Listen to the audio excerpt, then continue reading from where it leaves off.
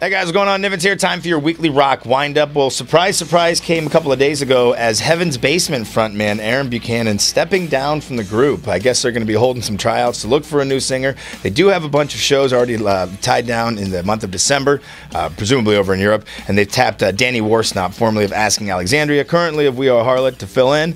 As for the future of Heaven's Basement, I guess we'll just have to wait and see. Well, Godsmack frontman Sully Erna has done a handful of movies. He's notching that on his creative belt, and he's already looking to do another one called Black Files. I guess they're going to start doing an Indiegogo campaign starting November 1st. But here is the synopsis, the elevator pitch, if you will. The family of the U.S. ambassador in an East European country is slaughtered. The world's media attention is now pointed at Sofia, Bulgaria.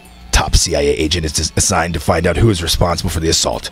He recruits a local rookie cop, and they dig deeper into a world of corruption, terrorism, and international crime. The deeper they go, the more they realize that the truth is hidden behind non-existing powerful organizations named Black Fly. I want to say Black Flies, but that's not it. Black Files.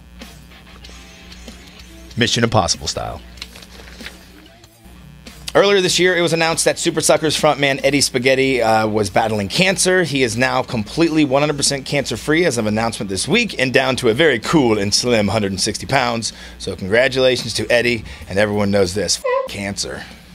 Well, there's no secret that Glenn Danzig does not like to be photographed, and Neil Dalton up in Canada learned that the hard way this week, at least according to what his Facebook post and what's been circling around social media shows.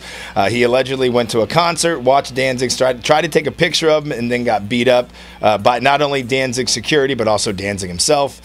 No word from the Danzig camp. However, it was announced by Glenn this week that he's pretty much tired of touring. He turned like 62 in June or something like that. So he's basically getting ready to get off the road. So know this much to all you kids that wear the Misfits shirts and have no idea about the Misfits and who started the Misfits and even any other songs by the Misfits, you might not be able to even see Danzig anymore. Bummer. And to close out your weekly rock windup, all the new action being announced this week. Well, Superjoint, formerly Superjoint Ritual, have been ripping it up since last year. According to frontman Phil Anselmo, they are working on some brand new stuff. That's pretty exciting right there. 30th anniversary edition of Stormtroopers of Death Classics debut album, Speak English or Die, is going to be available November 27th via Megaforce Records. Now, Stormtroopers of Death, more affectionately known as SOD, started up, of course, by Scott Ian. Also had drummer from Anthrax as well, Charlie Benedante, ex-Anthrax bassist Dan Lilliker, and Psycho's bassist Billy Milano on vocals. And looking forward to that one. Hopefully it comes out on the old vinyl, since I'm a nerd like that. Rammstein! I don't know if I mentioned this last week or not, but they are working on some new stuff, which is super dope. Hopefully that means a tour and a trip through Kansas City. Be badass. Not so much new music, but congratulations, I suppose, are in order to Twisted Sister and, well, really Dee Snider of Snider Music. Looks like he sold his catalog to Universal Music Publishing Group. His music so far has been used in tons of commercials and films, as well as, what else was it?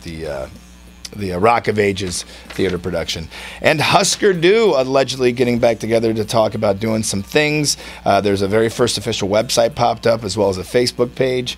And back in like 2014, Bob Mould said over the past year and a half, the three of us have had conversations, things are moving forward, so hopefully that means something new from them. A lot of people are fans of Husker Du just because of the influence they had on so many other musicians, namely Dave Grohl. I am Nivens. Thank you very much for tuning in to your weekly rock windup. Of course, go Royals tonight, this evening. Let's not stretch it out into a Saturday game, okay? Let's just pin it down, button it down tonight, take the crown and all that. And good luck to the Chiefs on Sunday. Have a great weekend. Peace.